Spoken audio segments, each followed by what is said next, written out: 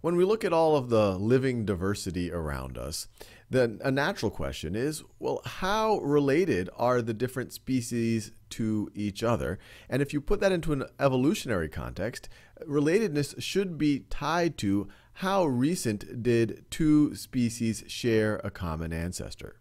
And what we're going to try to do in this video is construct a tree for showing how different species evolved from common ancestors, and we're going to do it based on some of these observable traits that we see. But this is going to be a huge oversimplification. I'm only doing it with 5 species and 5 very simple traits.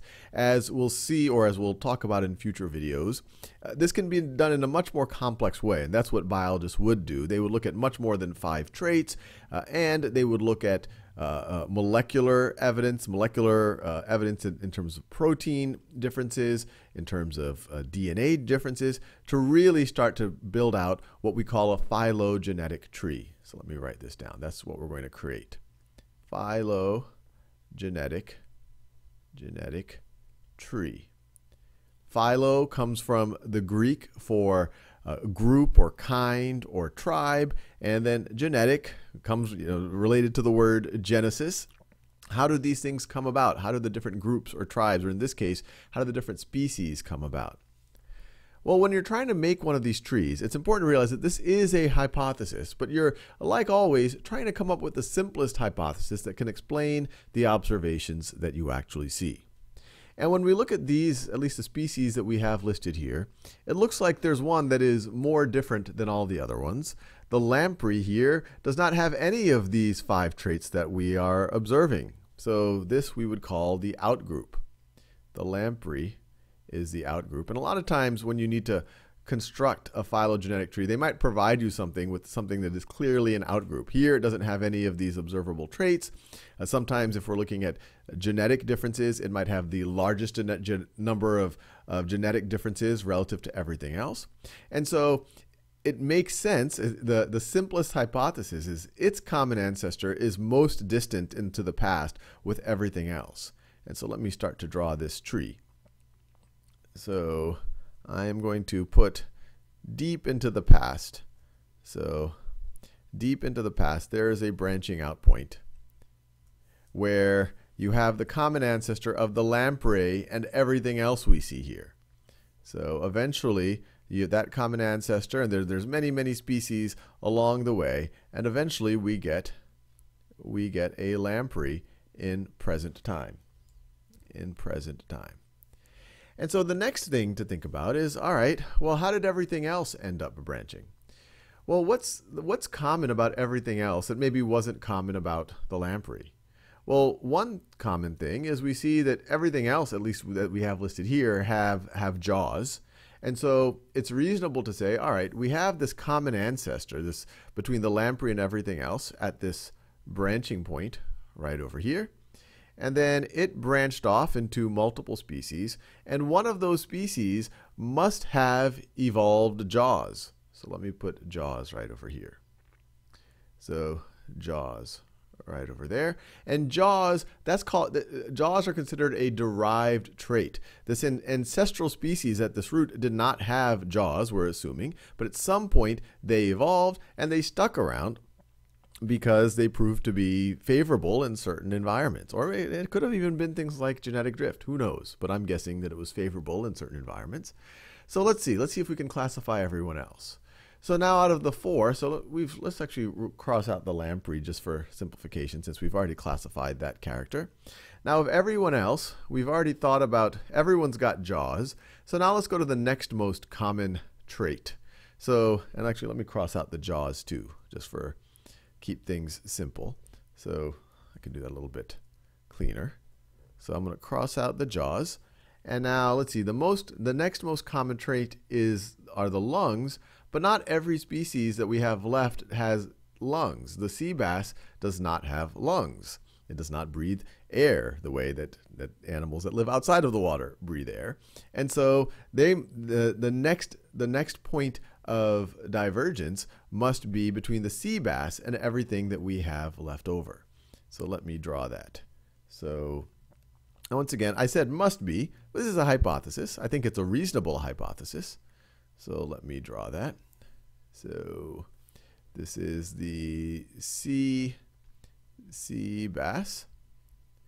And there's a common ancestor between the sea bass and everything else, and the antelope, the bald eagle, and the alligator. And at some point, that common ancestor diverged into multiple species, and one of those child species must have evolved lungs. So lungs must have evolved at some point. But we're assuming that wasn't on this lineage for the sea bass. And once again, I'm just trying to find the simplest explanation. There might have been some situation where maybe lungs evolved and then went away at some point. You reverted to an ancestral form. But we like to go with the simplest explanation. This is a property that biologists will also often call parsimony. And actually, let me write this down. Parsimony, which in everyday language means cheap. If someone tells you you're parsimonious, it's a nice sounding word, but it means that you are cheap. But parsimony in this context say, hey, we're trying to be cheap with complexity. We're trying to be as simple as possible in our explanation of what's going on. But anyway, let's go back to what we were doing. So we've already put into consideration. We have already talked about the sea bass here, and we have already talked about lungs. All right, so what do we have left? So we have to talk about the antelope, the bald eagle, the alligator, and gizzards and fur. All right, and it looks like the bald eagle and alligator have a gizzard. The antelope has fur. Oh, and actually we haven't talked about the bald eagle and feathers as yet either.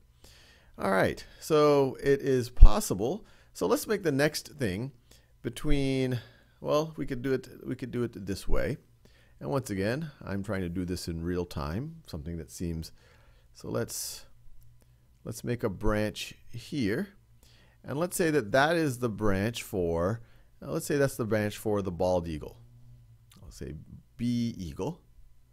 That's the branch for the bald eagle. Let's see if I can construct one that will explain the differences between the bald eagle, the antelope, and the alligator. Well, the bald eagle and the alligator have something in common. They have a gizzard in common. So let me make a branching point, make them a little bit closer than the bald eagle is to the antelope. So let me do that. So let me put the alligator there.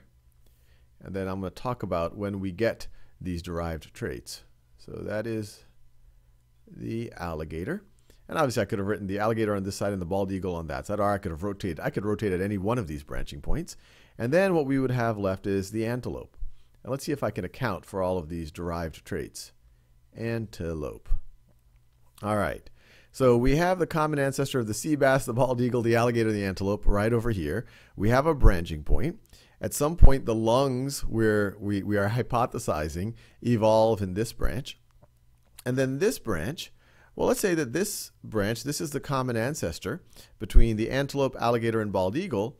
And a common ancestor of the bald eagle and alligator, they have to get the gizzard. So let's put the gizzard down right over here. This is where the gizzard, this is our hypothesis. We're doing that same colors. So that's the gizzard. Gizzard right over there. And so everything that descended from that ancestor that had the gizzard, well, they're going to have gizzards. That's what we're assuming. But once again, that can be lost. This is a hypothesis. And so we have accounted for the gizzard. Let me cross that out. So we have accounted for the gizzard. And so let's see, we have to account for the feathers, and the bald eagle is the only one that has feathers. So let me put that here. So at some point you have a common ancestor of an alligator and a bald eagle. It branches off into multiple species, one of which gets a feather or gets feathers. And once again, that could have branched off into many, many things, because we know that the bald eagle isn't the only species with feathers, but the bald eagle for sure is a species that has feathers. And let's see, so we've accounted for the feathers now. Feathers. And now we just have to account for the fur of the antelope. And so we don't know where this could have happened. We might want to look for more evidence to come up with a good hypothesis. But someplace along this right branch, we could put the fur.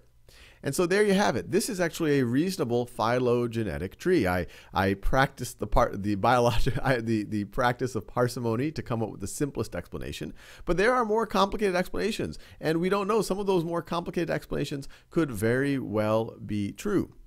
But from this, we have a very quick and easy graphical representation of how related different species could be and where they share common ancestors. So bald eagle and an alligator, based on this phylogenetic tree, we would say are more related than a bald eagle is to an antelope. The bald eagle and the alligator have a more common ancestor, or more recent common ancestor right there, than both of their common ancestors with the antelope.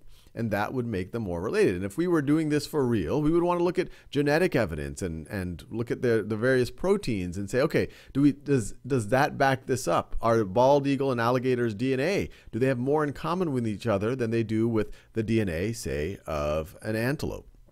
And many, especially once you get complex, there could be many different explanations, and we just want to get more and more and more evidence to keep refining our phylogenetic trees.